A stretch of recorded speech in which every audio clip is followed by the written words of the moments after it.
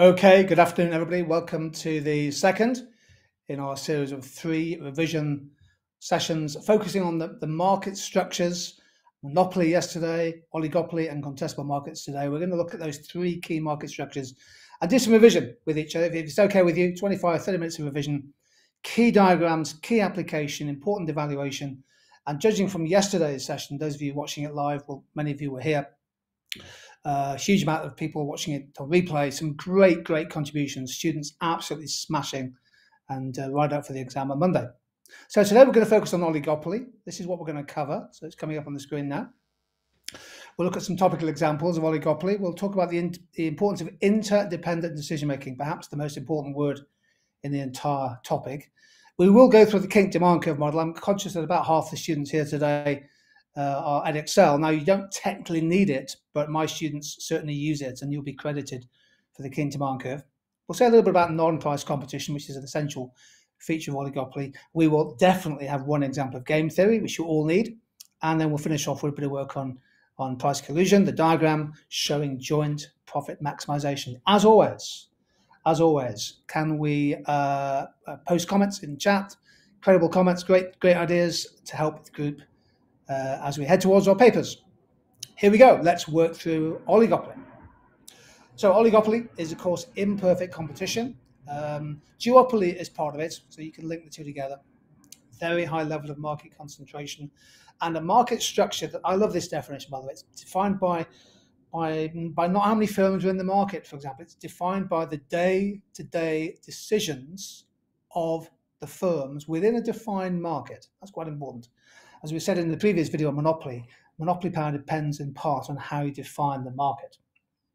Okay, that's a key definition. Let's moving on.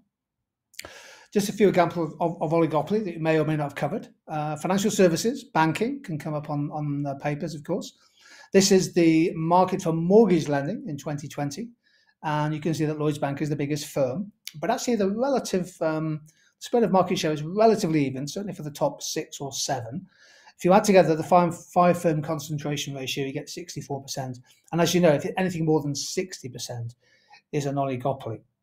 Nationwide's in there, by the way, it's Britain's biggest building society. And of course, Santander, great example of a Spanish bank that has made significant inroads into the UK.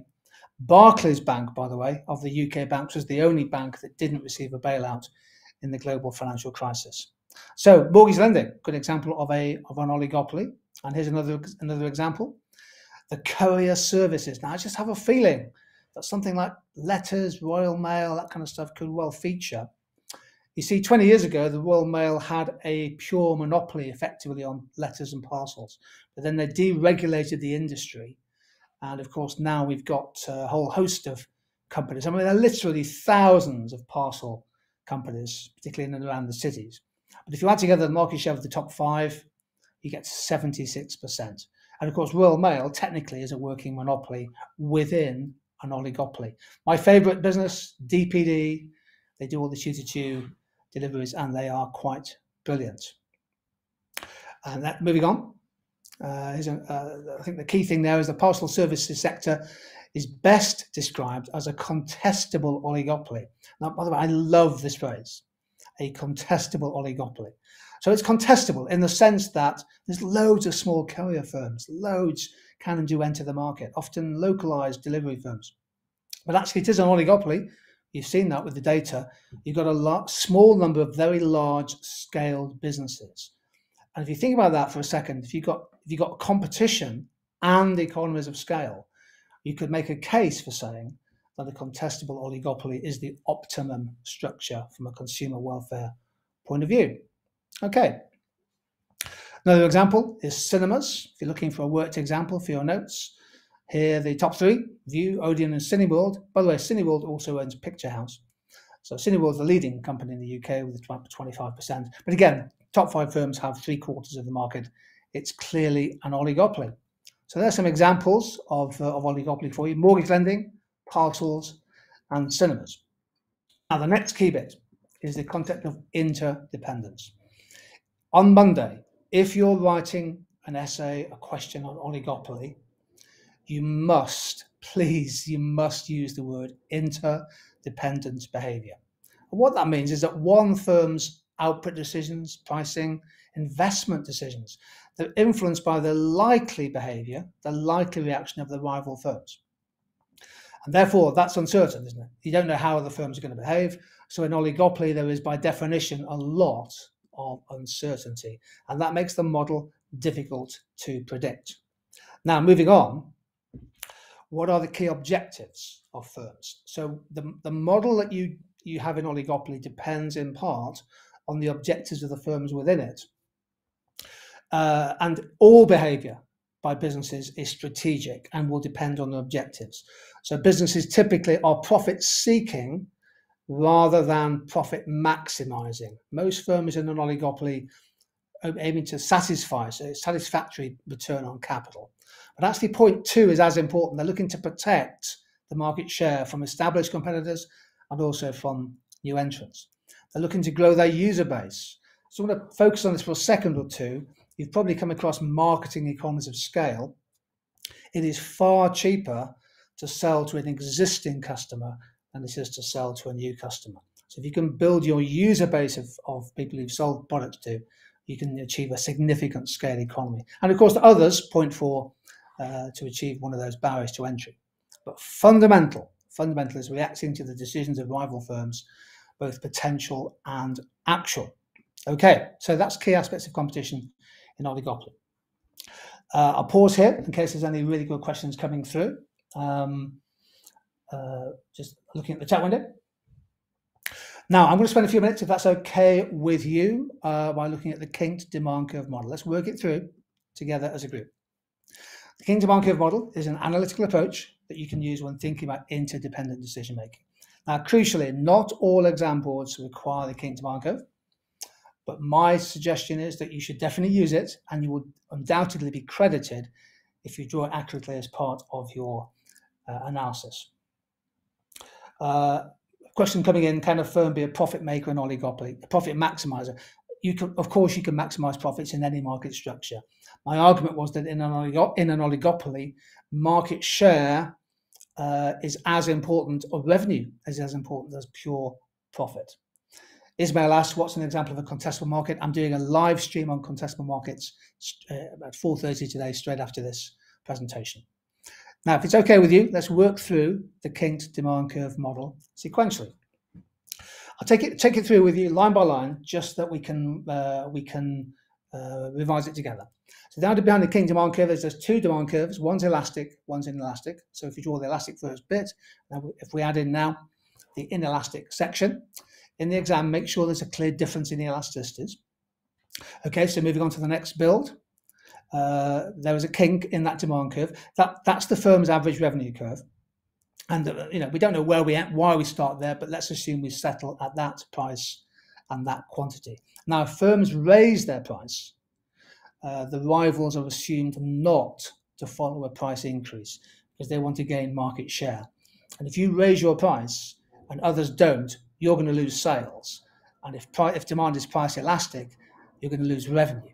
Okay. For a fall in price, our assumption is that rivals do follow you. If you cut your price, they'll follow you. And of course, you'll sell a few extra units, but you won't sell as many or as much more as if you cut your prices and others hadn't followed suit. So the assumption is if you raise your price, demand's elastic. If you cut the price, demand is inelastic. As a result, at that price and quantity, which we'll draw in for you now, at the price and quantity Q1 and price P1, there's a difference in the elasticity of demand according to this kinked demand curve model.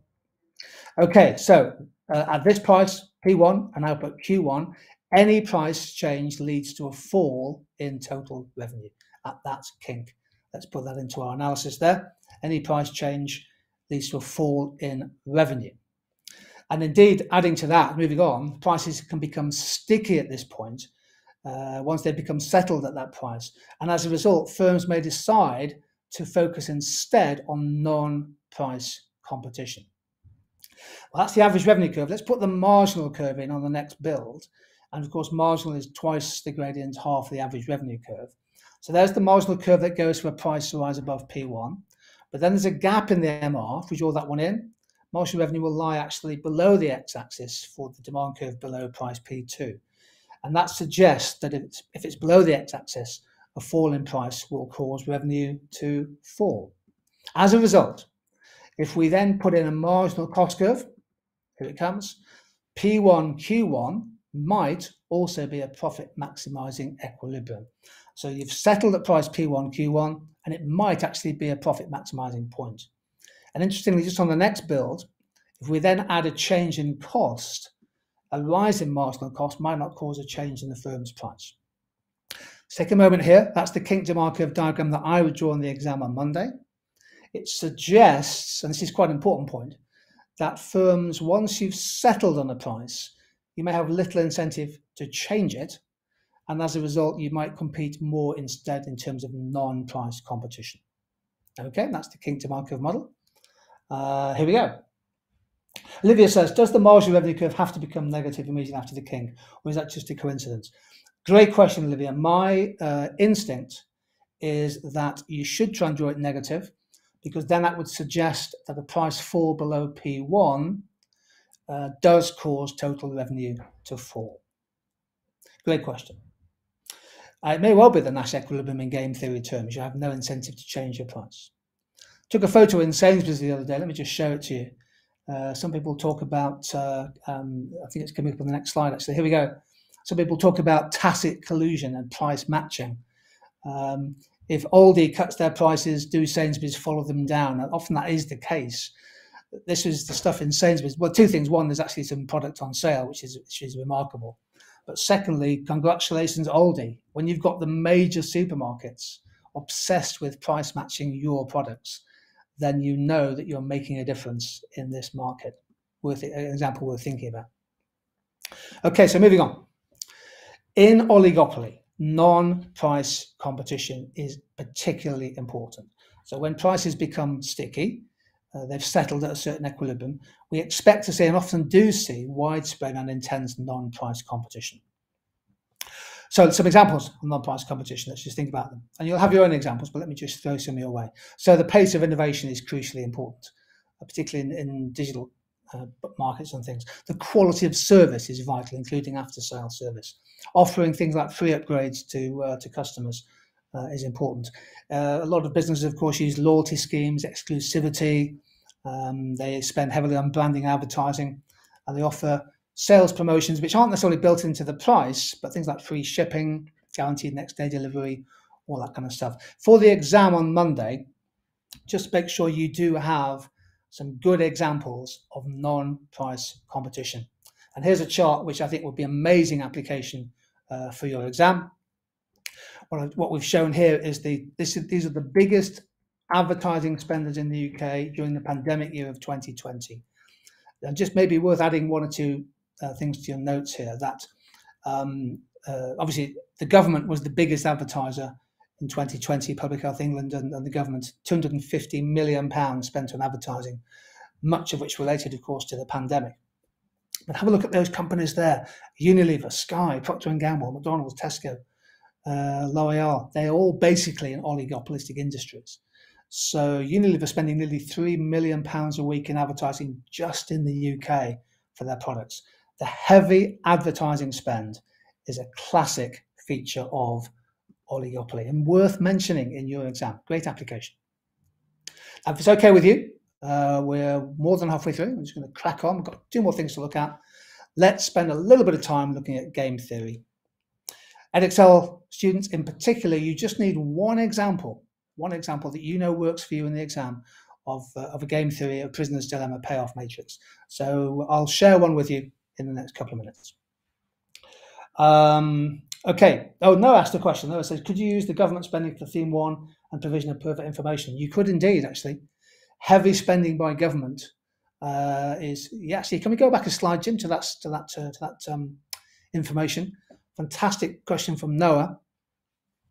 Non-price competition. So the UK government spent £245 million in 2020. That's a fantastic bit of information.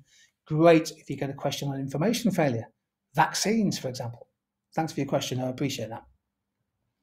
Let's work through together a simple game theory example. So for the purpose of A-level economics, You need a payoff matrix.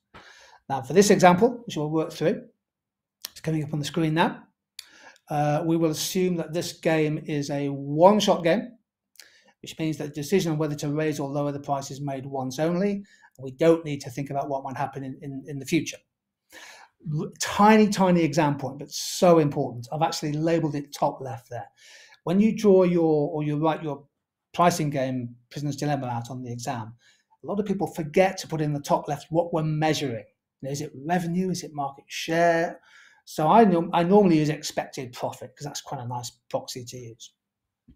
So you have two firms, firm A, firm B. Firm A is on the left, firm B is on the right, and they have to decide whether to charge a low price or a high price. Okay, so in theory, of course, the Nash equilibrium, if we move to the next slide, is for them both to charge a lower price. It's the dominant strategy for both firms to charge the low price. If firm A, for example, charges a low price, they either get £12 or they get 7. Either way, it's better than raising price, in which case they get 10 or they get 3. So that's the dominant strategy for firm A. It must also be the dominant strategy for firm B because it's a symmetrical game. So in this situation, both firms' dominant strategy is to lower the price, and they both make a profit of £7 million each. However, moving on, if they colluded together, they would both make a profit of £10 million each, okay? And we call that joint profit maximization. If they both agree to raise the price through price fixing, price collusion, they make a higher profit each, and collectively, they make the highest profit possible. Okay, so, however, let's assume they agree to collude. If both firms agree to collude and charge a higher price, moving on, then each firm has an incentive to cheat or renege on the agreement by just undercutting their rivals. If firm B charges a high price, for example, firm A will charge a low price, they'll make 12 and they'll cut the profit for firm B, and likewise. In which case, one firm cheats, it's in the other firm's interest to cheat, and we end up, on the next slide, with a back to the equilibrium of 7-7. Now this simple payoff matrix is all you need for A-level to get a top mark. All you need, especially at Excel students. The implication of this, of course, is that firms have an incentive to collude, but that collusion can break down because the pursuit of rational self-interest leads to an outcome which is not optimal from the point of view of both firms together. That was a little look through game theory. Okay, moving on. In reality, of course, if you're looking for some evaluation, it's very difficult for firms to know what the payoffs might be. So very hard in oligopoly to make accurate predictions because of the uncertainty. And crucially, this is where you can drop the assumption of rational behavior. Game theory does assume that businesses are rational profit maximizers. Of course, they may not be. Typically, entrepreneurs are risk takers, prepared to gamble, maybe make a loss. Other firms, perhaps managerial driven, established firms, they may be much more risk averse, particularly during a recession. So be aware of the game theory example, but also be able to evaluate it. Okay, so cartels to finish with, and then we're done. And hopefully a nice, useful 25-minute session for you on game theory. Let's look at cartels. Everybody always mentions OPEC. I would never mention OPEC. It's boring. The most exciting cartel in the world by some distance is the Quebec maple syrup cartel, which controls something like 97% of the maple syrup produced. It's phenomenally important. 13,000 producers, 8,000 enterprises, 133 million pounds of maple syrup. Interestingly, if you're interested in markup, the price of maple syrup is by most estimates 25 times the marginal cost of making it. So cartels can make some serious money. Let's have a look together some other examples, of cartels. So price fixing in the cargo sector, KLM fined there. Estate agents in the UK fined for fixing minimum commission rates. There's lots of good examples you can find, especially from the Competition and Markets Authority. Okay, let's just look at the price collusion diagram. Again, let's work through the build. So if you're going to draw a cartel diagram, you'll need two diagrams. On the left-hand side of the cartel, on the right-hand side, a representative firm that's a member of the cartel. So let's take the left-hand side first, where the industry supply meets industry demand. The next slide. We get the competitive price and output. The key thing is the market would set a competitive price of P1. However, the cartel is aiming to maximize joint profit. So the output will be lower. If we draw up to the demand curve on the next slide and draw across, we then get the cartel price. So on the left-hand side, the competitive price is P1, okay? The cartel will squeeze supply, drive the price up to the cartel price, and that becomes the cartel price which each individual member has to accept. So we draw across from left to right, as you can see.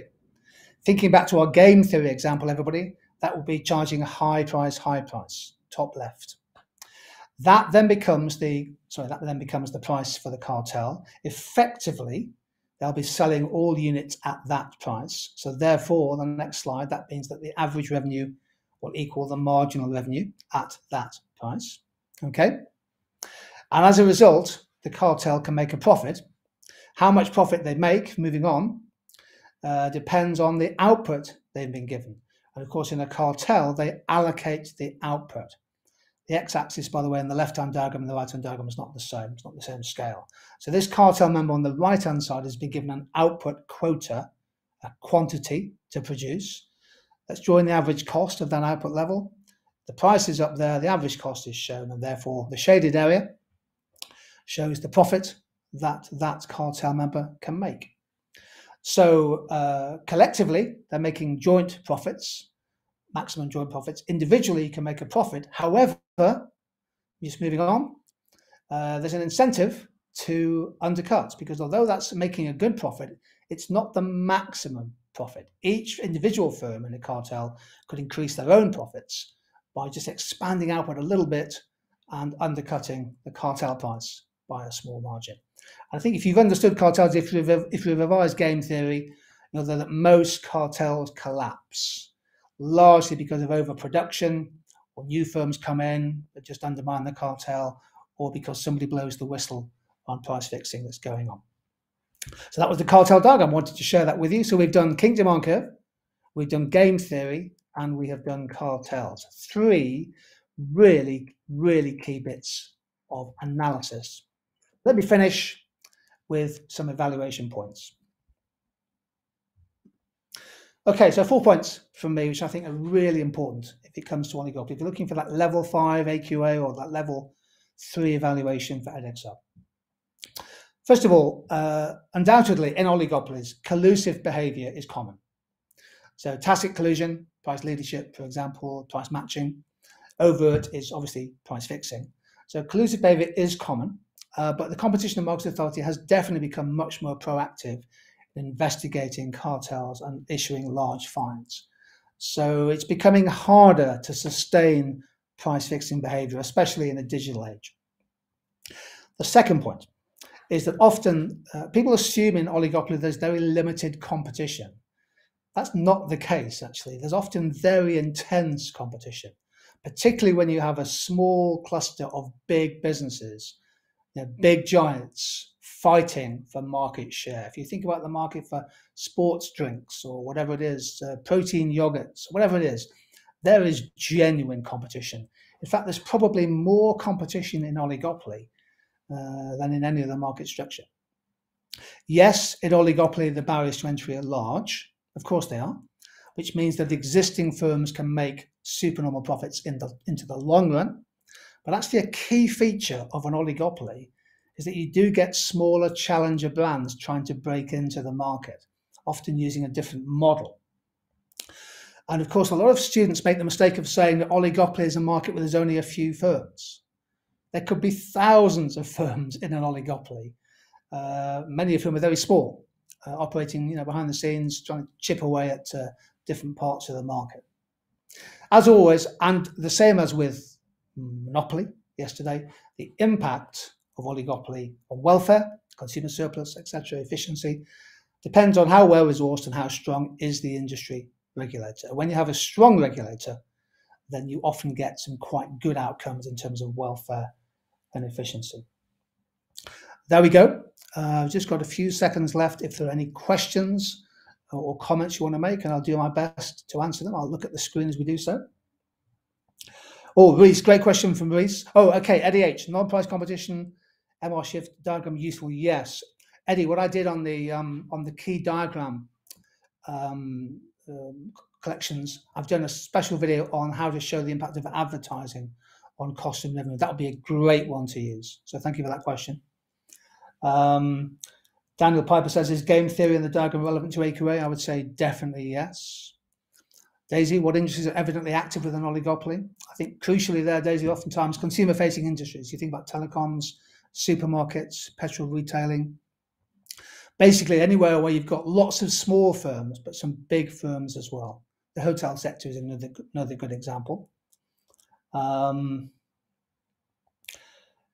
Yep. Okay. Don't have any special tips for OCR, unfortunately.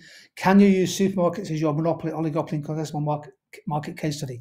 The beauty, Jabon, of using this is that supermarkets is just about the perfect market structure to use. You can indeed use it across all three, and I would recommend you do that. It's a fantastic one to study. Even if it doesn't come up, you can still use it. Andrea, what are the key things to mention when using the payoff matrix? Great question. Key things to mention, I think, would be, first of all, there's rational firms tend to follow their own self-interest, but that leads to an outcome which is not as good as if they colluded. Top left is better than top right, the bottom right, if you remember the table. But once they go top left and they start colluding, there's an incentive to break the agreement, and therefore you end up bottom right. So collusion is beneficial, but often that sows the seeds of its own demise, if that makes sense. Nathan asks, do collusive oligopolies have monopoly powers? They're working together. Yes, they do. Great point. In fact, you can make a case for saying the aim of collusion, let's say between the top 4 or 5 firms in the market, the aim of collusion is essentially to operate as if they were a monopolist, to achieve the joint monopoly profit, and then it's up to them how they divide the spoils. Any more questions coming through? These are great questions. This is an oligopoly is clearly a hugely important part of the course, and I'm sure you'll be revising it ahead of Monday. A lot of people, Kazami says, can you wish me good luck for Monday? I want to wish all of you good luck for Monday. I mean, my students have been working super hard, and I'm sure you have all been working hard as well. We'll pause there. We're up to time. 25 minutes is up. Our time together. I'm doing another video on contestable markets later on today, which hopefully might be really useful for the exam. But thanks for joining me. Hundreds in the live stream today. Stay happy, stay positive, stay curious. Good luck on Monday, and see you soon.